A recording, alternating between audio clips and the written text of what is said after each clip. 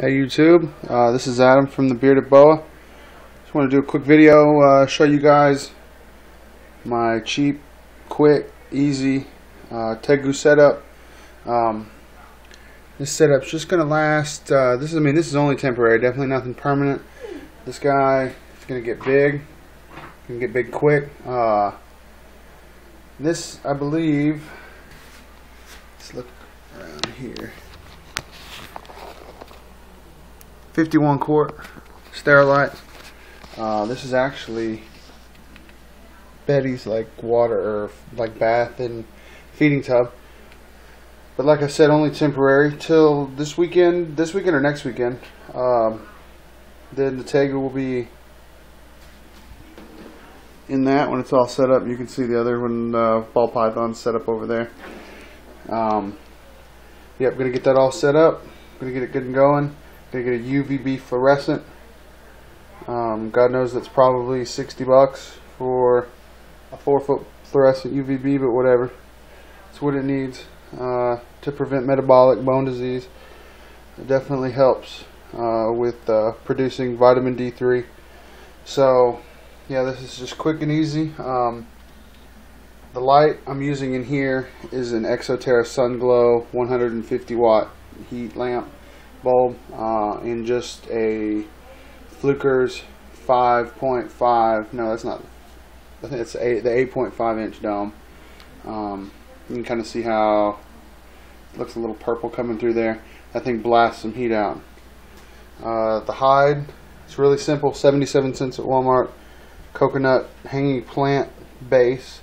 You know, one of the things that you put in the little wire cage for a hanging plant. They make great hides. Hold humidity. You spray them down, they'll stay wet for weeks. Well, not with one spray, of course, but you know, you get what I mean. They stay wet, they hold humidity, and they're just perfect. The substrate is Eco Earth. You can see how thick it is. I kind of made it a little thicker towards the cool end. That way, if he chooses to bury it, she didn't get it sexed today. I wanted to, but my python guy wasn't really keen on Tegus, so maybe it'll be a mystery forever. I don't know. But got plenty of places to bury. Water dish big enough to get in and soak a little bit. Just some rocks. Got the lamp. Don't know why that's there. Yeah. Okay, but that's it. Really simple and fast. No lid. I'm assuming this guy is not gonna, like, you know, boing right over the side, but we'll see if it's still in there in the morning. I know with the Eco Earth it's gonna be a pain in the butt trying to find him, but if I can just, you know, check on him twice a day, find him, poke him, I won't mess with him. Gonna feed this guy every other day.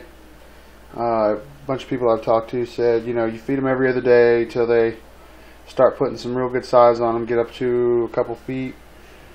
Then you try to feed them 5-6 times a week. It ate about half a cooked egg this morning. Loved it. Ate a super worm and some crickets last night. Still got some more super worms and some more crickets. So maybe I'll just drop a couple crickets in there every now and then, you know, throughout the day. But that's it. It's Tegusaurus Rex. Still haven't come up with a name. And he is just like a statue. He hasn't moved in the 7 minutes he's been in here. Alright. Well, you guys take care and enjoy your reptiles. Have a good day.